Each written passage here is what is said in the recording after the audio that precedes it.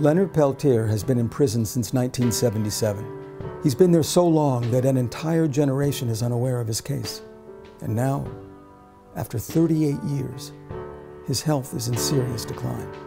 Leonard has remained hopeful and positive, using his time in prison to paint images of the indigenous life he once knew, of his ancestors and his children.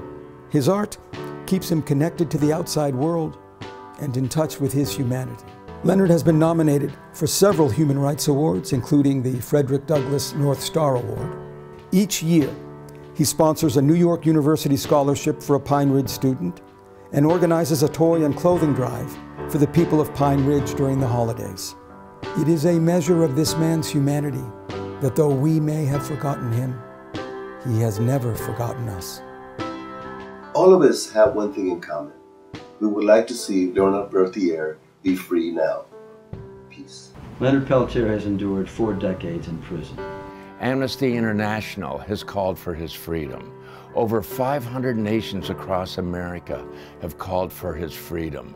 Now I think it's time we all spoke up and called for Leonard Peltier's freedom. There is a remedy provided by law. It's the supreme law of the land.